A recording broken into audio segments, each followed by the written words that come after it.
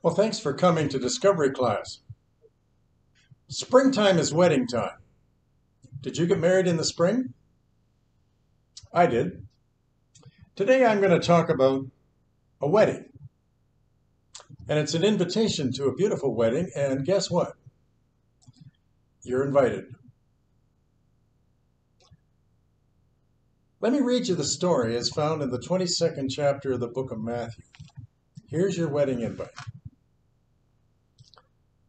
The kingdom of heaven is like a king who threw a wedding banquet for his son. He sent out servants to call all the invited guests, but they wouldn't come. He sent out another round of servants instructing them to come as guests. Look, everything's on the table. It's all ready. The prime rib, all set for carving. Come to the feast. They shrugged their shoulders and they went off. One went to weed his garden, another to work in his shop. The rest, with nothing better to do, they just beat up on the messenger. Well, the king was outraged. Then he said to his servants, "We have a wedding banquet all prepared, but no guests. Nobody's coming. The one I invited wouldn't go. So he said to his servants, 'We have a wedding banquet all prepared. The ones I invited weren't going. Now I want you to go out into the busiest intersections in town and invite anyone that you can find to come to the banquet.' The servants went out onto the streets and they rounded up everyone they laid their eyes on, the good, the bad, and the ugly. And so the banquet was on, and every place was filled." Do you know what the average cost for a wedding is now here in North America? Now, these stats come out of USA Today. It's a newspaper last week. Here's what the average wedding costs, class. Comes from your wallet if you're getting married. $29,000. That's a lot of money. When I got married way back then, it's almost 60 years now, we didn't have any money. As a matter of fact, my wife and I, we tented on our honeymoon. But you know, when these kids come back after spending $29,000 on a party, they have to buy a fridge, a stove, a dishwasher, a microwave, and there's no money left over. When we came back from our honeymoon, my wife and I, we had a couple of bucks left. We bought a dog. He was a Scotch Collie. Came from a farmer away off, I don't know where, but he sent it on the train, and he made a little container, a little box, and there he sent it, and we picked him up, and I went to the train station, and there was my little lassie. He couldn't stop his tail wagging. He was so happy to meet his new dad. Well, that was my example. The example that I'm just telling you here in the Bible is a parable that kind of strikes a note, and it kind of hits all of us. It's a picture of our imagination because it does get our attention. The dream of the kingdom of God has moved men's minds for years. What's his kingdom like? Haven't you ever thought of that? It's always the same deep yearning. If we could only find the story and somebody would come back from over there and tell us what it's like. Well, someday that mystery of suffering and the mystery of sorrow and the extreme loneliness and the graves and the tragedy, we're going to see it. And it won't be until the hereafter, however, and it's not then until we'll find the answer. Well, I'm going to look at three things today in this story. I'm going to talk about the king. I'm going to talk about the invitation. And then we're going to look at the response. First, the king. In this parable, It's an altogether different world that's going to emerge when you read the story about this wedding feast.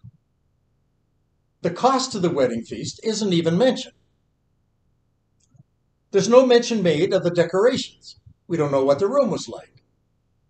Where did they set the chairs? Where were the tables? Where were the flowers? Don't know. There's nothing mentioned about the ceremony. The bride and the groom, they're not mentioned. It says sons, but we don't know anything about them. What the writer does talk about is the kingdom of God. It's not a state. It's not a condition of the world. It's not an ideal order of nations and life. Rather, it just simply centers around a king. And that's what the story's all about. Now, let me tell you what happens in the parable. The king is giving a wedding banquet. He's preparing a feast. You and I were invited. We're going to come as free guests. We're not paying to get in. It's just coming as a goodwill free gift to go to a party. The very fact that God should invite us to the table is really a miracle. Always keep in mind, the drama of Calvary and the institute of the divine grace that he has given me is beyond our understanding. Never take for granted or second nature how supernatural that really is. This is the story of a king. And behind all of this plan, there's something very supernatural that's going on that we can't explain. And it's really outside of our control. But it's happening. In my class here at church, we have a man who told the story of his father and his mother, and he and his sister when they were just young, way back then. It's really supernatural when I read that, because that's why I want to put it into the middle of this talk. The man's name was Jake Sayre. He loaned me a book, and in the book he wrote the story of his father's escape from Eastern Europe back into freedom. It begins, and it's kind of repeated all over again, what's going on in the Ukraine. Because those people in the Ukraine have been invaded by the same enemy, the Russians, and they're fleeing for their life. Almost 6 million of the 42 million that live in Ukraine have fled because their cities are being bombarded. Anyway, in this story, Jake's father's name is Jacob, like his, and his mother's name is Anna. They're fleeing on horse and wagon with their children. And they want to get safely back into Germany. They speak German, but he also speaks other languages, his father. But they got caught in the enemy territory before they reached safety. And this is what that book is all about. They were arrested. They were marched into a large walled schoolyard, fenced in with a big gate. The inside, when they got, the gate was closed. They were removed from their wagon and their horses, and they were separated with all their belongings. So they lost their horses, their wagon, and all of their belongings. They had nothing but the clothes on their back. They were traveling with a trek of others who were fleeing. So there was safety in 4 or 5 other families. They were all urged into this courtyard. Among them were 3 young German soldiers. They were singled out, and they were brought forward and got on their knees, and they were teased, and they were ridiculed, and they were tortured, and worst of all, the enemy took out their gun and they shot them dead right in front of all those other people who were watching, including Jake, who's writing the book. Jake and Anna and their kids were the last to leave the schoolyard. They had opened the gates and they said, all right, the rest of you, away you go. And when they went out, they had to go left and they had to go into the forest. And Jake writes in the story that he heard screaming, he heard gunshots, he heard crying, he heard wailing, and then suddenly he heard nothing. There was no more sound. A young officer came and approached Jake's dad and demanded that they leave the yard right now. Jake's dad said, no, we're not going. If you're going to shoot us, kill us right here in the schoolyard. We're not going out there in the forest and be massacred. Do it now and get it over with. Let me tell you the words that come along next out of Jake's book, because these are his words now as he tells the story. Having heard that, the officer demanded to see Jacob Sayre's identification papers. He produced his Romanian cavalry passport with picture. On inspection, the officer started speaking to Mr. Sayre in Romanian rather than Czechoslovakian. How did you get here? How many are you? Whereabouts are you going? Mr. Sayre said, we're heading home. That's all we're doing. My wife and my children are coming with me. We're going home. The officer disappeared, went into his barracks, and he came out, and he had a sealed envelope. He said to Mr. Sayre, my parents are in a village just up the way. I want you to find them and give them this envelope. He then gave them a letter of safety. It was a letter of safe conduct to show anyone who might impede their trek that they were not enemies, they were simply going home. And then that officer did the strangest thing. He gave them a little wagon and 2 mules. They belonged to those 3 German officers who had just been shot in the courtyard.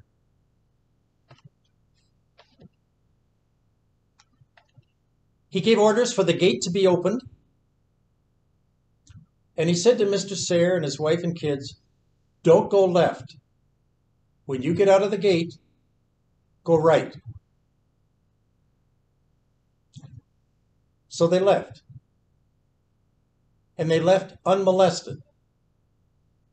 They left with only the clothes on their back. That little wagon and those mules took them all the way home. At night, they had nowhere to stay, and they slept underneath with what clothes they had on. That wagon became their tent. But Jake tells a story how this was supernatural, because whoever that officer was in the schoolyard, he never knew him, never saw him again. The others had been sent out and they were all massacred. That became a death trek. No one came out of that group alive except Jake and his wife and those 2 little kids. They reached safety. They did get home. Jake tells in the story that the king was watching over them. Something very special happened. They were Christians, and they knew that God's hand was upon them. They had been invited to the feast, and they said, we'll come. And they made it safely home. The kingdom of God is like a king who threw a wedding banquet for his son. Well, that's the king. Now let's look at the invitation. He sent out his servants to call the invited guests, and they wouldn't come.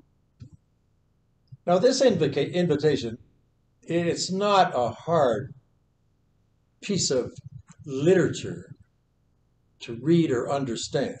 It's quite simple. No one is asked to come to this wedding feast to report for service. They're guests. This isn't a draft card. This isn't some categorical imperative. It's just simply, come on, I've got a party for you. Will you come? It doesn't come as a duty. It wasn't made as a law. God addresses us as his friends. We're his guests. He comes to us with a royal donor and he gives us that special gift. And the invitation to the wedding feast is, come. And what's the reaction?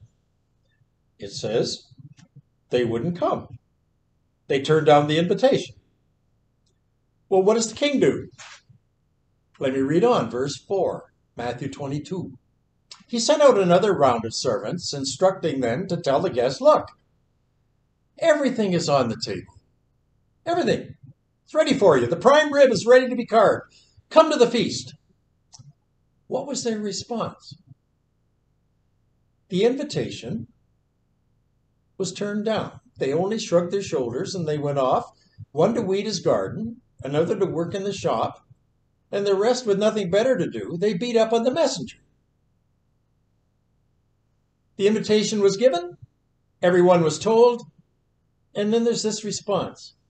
The king's messenger gave a joyful invitation, and the response was monstrous. They couldn't believe it. No, we're not going to come.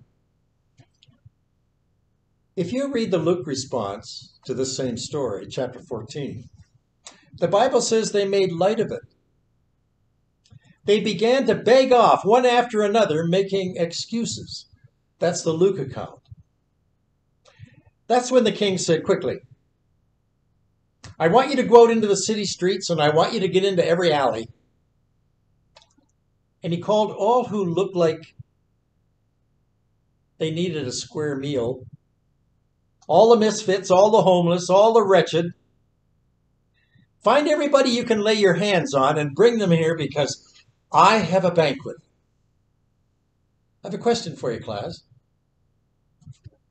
What excuses do you make when you're invited to the party? Well, I've got a business letter I got to write.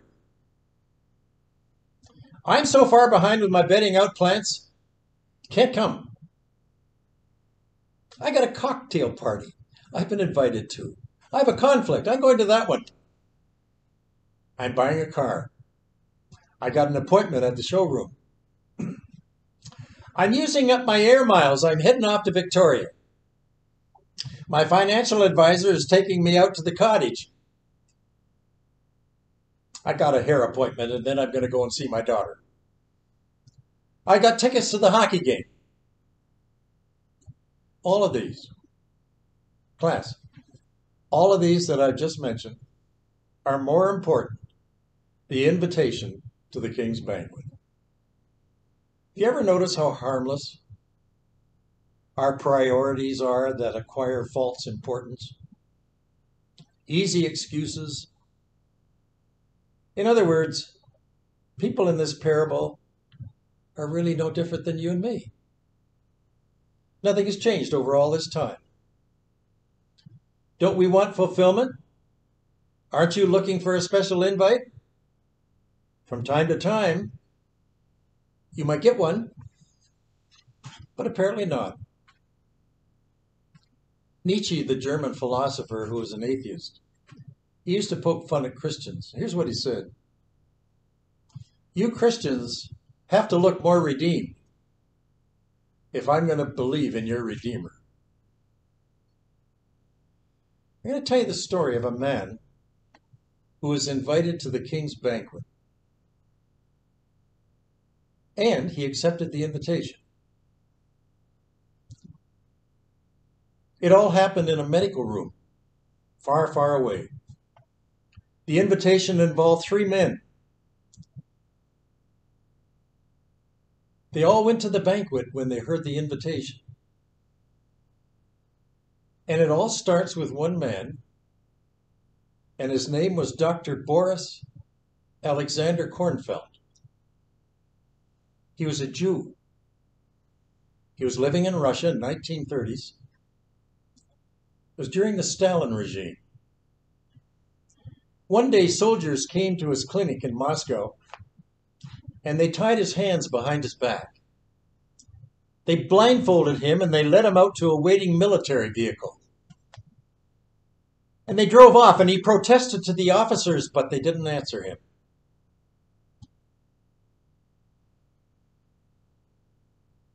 He was driven to the train station, wearing only the white clinical uniform that he had in the hospital. He was taken to the Siberian wasteland, hundreds of miles away from Moscow. His destination? They called it the Russian Gulag. And there he spent the rest of his life. This is when the story gets interesting. Because he was a surgeon, he was made the department head of surgery for the ward hospital in that Gulag camp. He treated and performed surgery on all his fellow prisoners. One prisoner in particular, didn't mention his name. He was treated by Dr. Kornfeld, but he had a remarkable character and he had a remarkable passion. He was unlike most prisoners who came into the clinic. He didn't speak evil of his condition. He didn't put down his guards. He didn't even complain about his food, although most of them in there were malnourished and all of them were starving to death. He didn't speak of ever getting out. He didn't even complain about his bed. He didn't have a mattress. All he did was sleep on boards. He didn't feel sorry for himself because he was so thin and so sickly. That's why Dr. Kornfeld was treating him. He was so malnourished. But the doctor was so impressed with this man. When he treated him, he couldn't figure him out. The man finally told Dr. Kornfeld when he was asked, "Why do you have this personality? You are such an oddball. You're so different than all the other prisoners. What makes you tick?" The man looked at Dr. Kornfeld and he said, "Maybe it's because I'm a Christian." To which Dr. Kornfeld asked, "I wish I could be like you. Could I become a Christian being a Jew?" The prisoner said to him, "I want you to repeat after me a prayer that my master taught me." So he taught him the Lord's Prayer, "Our Father who art in heaven." When he finished, Dr. Kornfeld asked the prisoner, "Can you forgive those who trespass against you?" The prisoner said with a deep smile, "The Lord Jesus forgave me. I find it easy even when I'm here because he wants me to be his example." The prisoner was removed from that camp. Dr. Kornfeld never saw him again. But that night, when Kornfeld went to bed, he couldn't sleep. All night he tossed and turned in his bed. He couldn't help but remember the words of that prisoner. They just seemed to burn deep down in his soul, something that he couldn't pass. That night, before he awoke in the morning, he got down beside his bed on his knees and he surrendered his life to Jesus Christ. Being a Jew, hearing what that prisoner said, having the invite to the banquet, he said, "I'll come." But his job wasn't complete. Dr. Kornfeld's life had changed. Even though he never saw that prisoner again, he became a new doctor. And in that wicked prison camp, with torture, starvation, death all around him, one day into that surgery, there came another prisoner. He suffered this time from cancer, not malnutrition. Dr. Kornfeld did surgery on him and removed the cancer. The man was to heal. The surgery was successful. Do you know what that prisoner's name was? Alexander Solzhenitsyn. When he was released from the Gulag, He did recover from surgery, and he became the famous Russian author who told the truth about Stalin's horrific camps and the torture chambers. By the way, there were more millions put to death in that gulag in Stalin's camp than there ever was with Hitler's Holocaust camp. That's hard to believe. Both Stalin and Hitler were monsters. Solzhenitsyn got the Nobel Prize in Literature in 1970. In his book, The Gulag Archipelago, written in 1973, which became a New York Times bestseller, he tells the story of his conversion to Christianity. Here's a description. I'm just going to quote it now from his book. Following an operation, I'm lying in the surgical ward of a camp hospital, and I cannot move. I'm hot. I'm feverish. But nonetheless, my thoughts don't dissolve me into delirium. I'm still awake. And I'm eternally grateful to Dr. Boris Nicholas Kornfeld, who's sitting beside me right next to my cot. Keeps talking to me. We talked all evening after I came out of the anesthetic. The light had been turned out, so it was dark. It didn't hurt my eyes. There's no one else in the ward but him and me. Fervently, he tells me the long story of his conversion from Judaism to Christianity. How he became a convert. I can still hear the ardor of his words. We knew each other very slightly. I didn't know Dr. Kornfeld, but he did my treatment. But there was simply no one here with whom he could share that story, so he decided to tell the story to me after I came out of my surgery. I was awakened in the morning by a running about and a trampling in the corridor. The orderlies were carrying Dr. Kornfeld's body to the operating room. He had been dealt 8 blows to the skull by a plasterer's mallet. While he slept, there on that operating, Dr. Kornfeld never left the operating room. He died without gaining consciousness. And so it happened.